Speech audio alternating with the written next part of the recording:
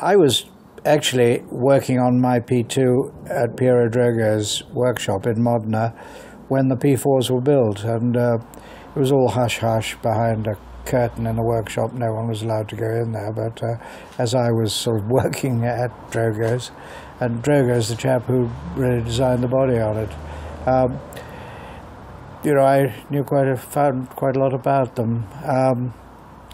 But having got it back here and converting it back to its original form as it ran at Daytona and latterly at Brands Hatch when Jackie Stewart drove it, it's interesting to see what Ferrari did to it when they converted it into a Can-Am car. The last race it did as a prototype for the World Championship, the Constructors' Championship, was when Jackie Stewart and Chris Amon drove the car at Brands and finished second behind the Chaparral.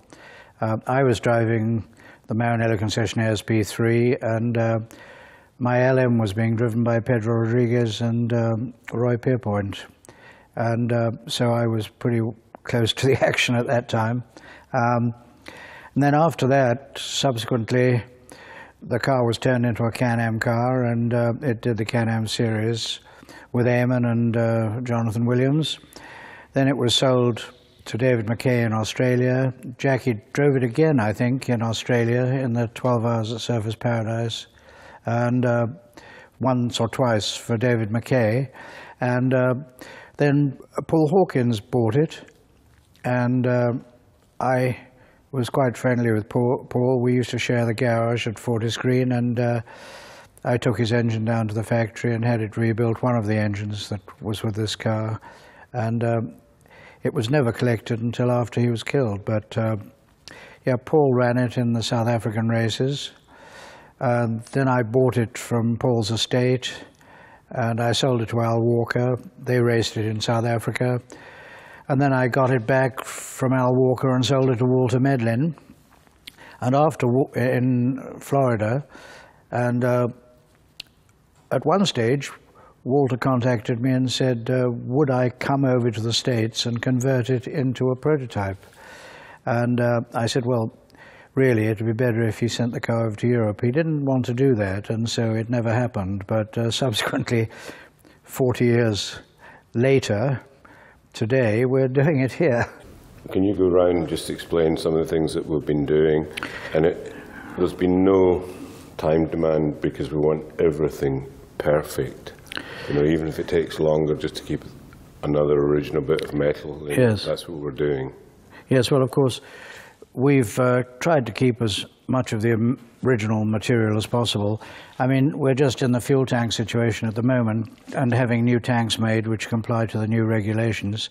And when this car was built, it was the early days of bag tanks, and they didn't have foam in them, and they had to support the tanks in the car, and they were held up with this sill with pins through little clips on the tank that had to be pushed up from underneath. Now we're having tanks which fit in the same area, but they're filled with foam, and they're joined with tubes across the chassis from one side to the other, and they're self-supporting. But we have to have an inspection hole in the front, in the top here, to get the foam in and to connect everything up. But when you look at the inside of the car, I mean, there's like basically 40 years old of original dust and, absolutely, and grease. Yes. I mean, it's a time machine, really. It is, certainly. We've added the seat belt mountings at the shoulders and seat straps. So it's safe to race today. Yes, because we need this for the regulations. And also, you couldn't run the car with the original tanks in it. It has to have the new spec tanks. We had to leave the engine and gearbox in while we made the tail so that we could get the airboxes perfect to match with the tail. And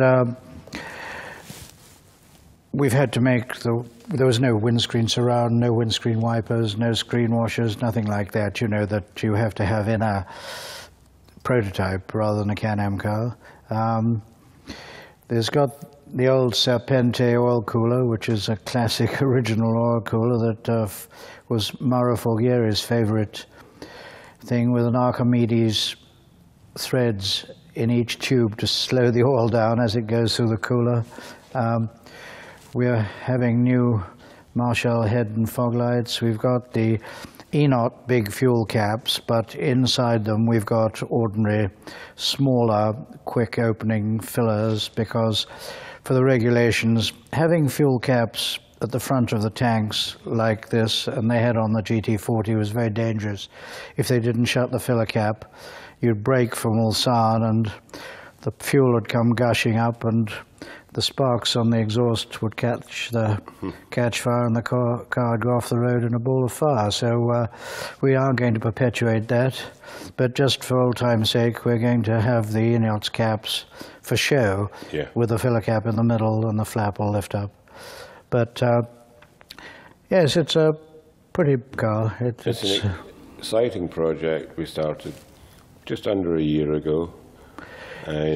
Was it around October last year? October last year we started on the project, and we went to town on the front and rear subframes and all the hardware for the spare wheel carriers and that sort of thing, and doing what was necessary to have a body fitted on it. And we used to have a dummy run with the body off my P4 and offer it up so that everything settled down and we knew where we had to go.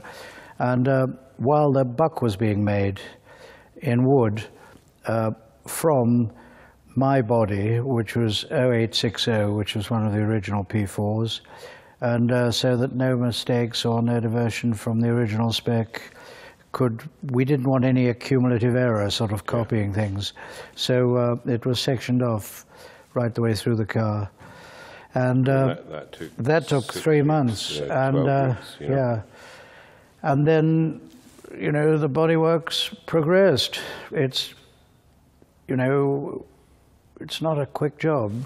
No, but it's a job worth doing, because the price of... Yes, I mean, I had a spare P4 body and I had fiberglass body panels, you know, but we didn't really want to incorporate those. No, we wanted... It's all right if you're putting them on a car to race, if you're in a sort of demolition derby, you know, and you get people running into you, but the problem is, with a beautiful aluminium body like this, you know, we don't want anybody running into it.